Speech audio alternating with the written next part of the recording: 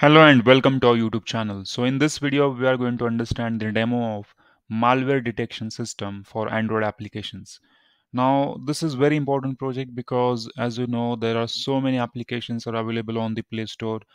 Most of the applications are third-party applications, and it's very much important for a user before he installs such applications, whether these applications are safe or not. If the applications are not safe, then definitely these applications can cause harm to your mobile phone and can steal the important data from your mobile phone. Now the Android is also providing some security mechanism to block such applications, but still it is necessary to have a system which can detect the malware applications in Android system. And for that purpose, we have created this machine learning based system in which we are using some machine learning algorithm as well as some uh, the deep learning algorithms as well, or the neural networks as well, to detect the malware applications. And once we understood that a particular application is malware, then we will not install such applications in our mobile phone.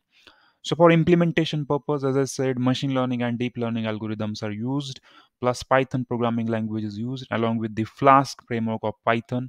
And at the front end side, we are using HTML and CSS code. And we are having some test applications as well. These are a few applications to test, some test applications we have here. Some of the applications are safe and a few applications are having, or these are non-safe applications. Now once you run the code, we will have to hit localhost 5000 in the browser, and then here we can actually select the algorithm. For example, we are having this neural network algorithm plus support vector classifier and ensemble model, but let's talk about a neural network. So we can pick any algorithm, and we are having we have implemented using multiple algorithms.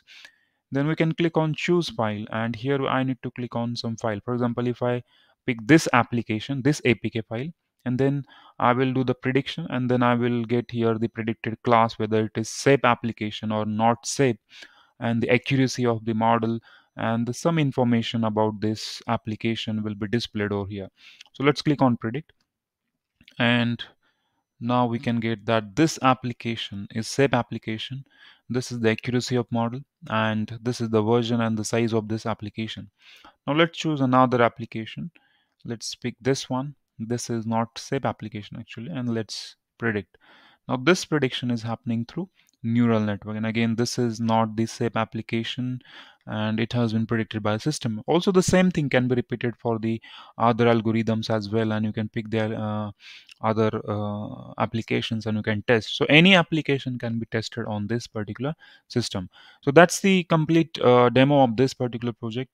In case you need any kind of code and support regarding this project, then you can check the description box under this video. Thank you.